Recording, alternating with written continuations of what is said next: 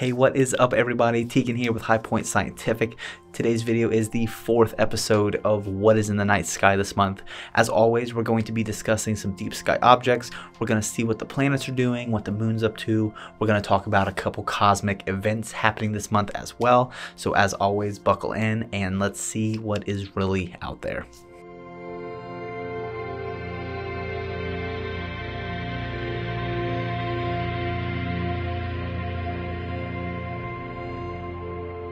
Before we start this month's episode, we're going to discuss December's stellar concept, and that stellar concept is known as a fireball. Now, we've all seen a meteor or a shooting star before, but have you ever seen a fireball before? A meteor or a standard shooting star that you typically see in the night sky is about the size of a pebble, maybe up to the size of an apple seed.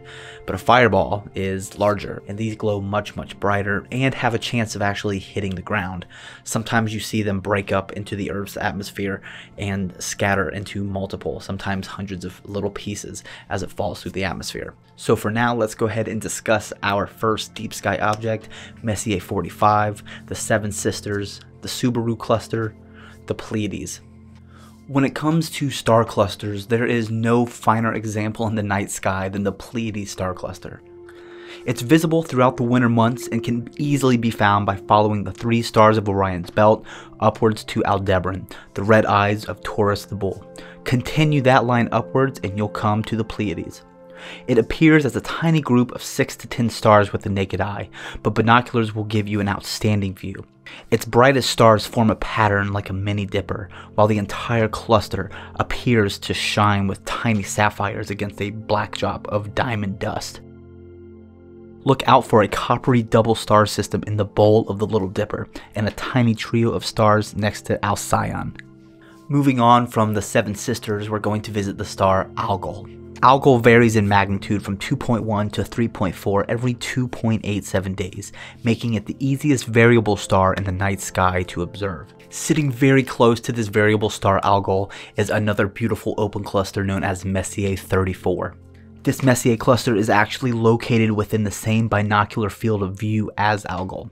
A low-powered eyepiece will show sparse scattering of stars similar to the Beehive cluster. Within this cluster, you may see several bright blue stars, indicating that this is a new star cluster. Before we hit our next deep sky objects and celestial events of December, let's take a look at our closest neighbors, the planets.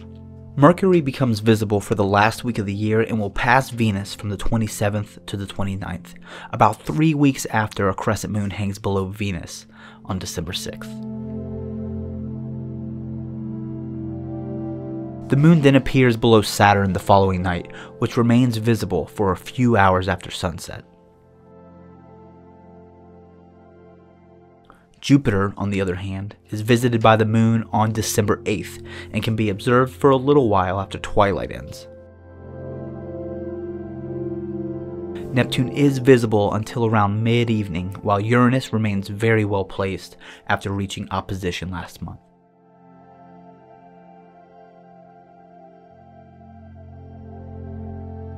Mars is now visible low in the southeast shortly before dawn. It passes Antares during the last 3 or 4 days of the year.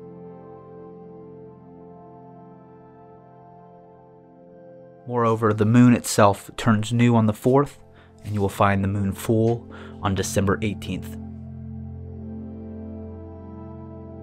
Next on our list of deep sky objects is a planetary nebula that isn't photographed too often, nor is it viewed too often.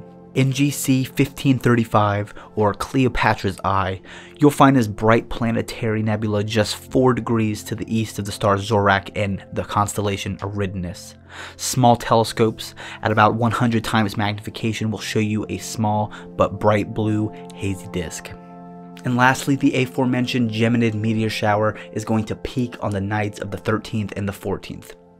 While this meteor shower is one of the best, this year's is hampered by a waxing gibbous moon.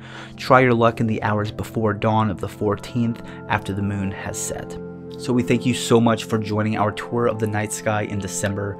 Please let us know in the comments if you have any questions. Feel free to reach out to our non-commissioned product advisors here at High Point Scientific by visiting highpointscientific.com. If you like this video, please remember to like this video and subscribe to our YouTube channel so you don't miss any of our future content. Thank you so much, and clear skies.